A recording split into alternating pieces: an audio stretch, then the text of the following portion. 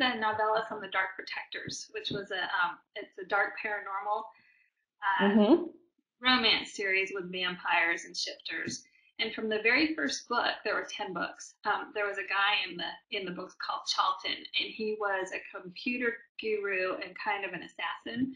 And so Mm-hmm. I thought it was time for him to get a happy story. So he goes out on a mission, and he tries to stop a journalist from printing stories about vampires, and she's very spunky and smart, and they fall in love. It's a coalition of vampire shifters and witches who are immortal but try to stay out of the way of humans, Mm-hmm. and they're all pretty tough.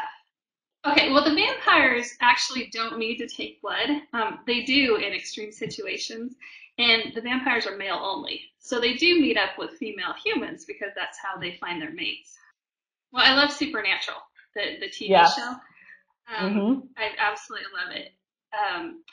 And then I just started watching The Vampire Diaries. I mean, like 2 weeks ago, we got Netflix, and I started watching that, and I really like it. It's Yeah. an interesting character study of how you can take someone who's probably good deep down, but they do horrible things and still Yeah. like that character. So I've been Mm-hmm. trying to figure out why I like Damon, and I think I'm twisted. So like, because he is not a nice guy. I read Laura Adrian, and I read Alexander Ivy and Cynthia Eden Yeah. and Larissa Ione. I mean, I could keep going, but yeah, I read. I love the paranormal, and I keep hearing that the market is a little soft, but I read everyone I can get my hands on, so I think Right. I'm a typical reader.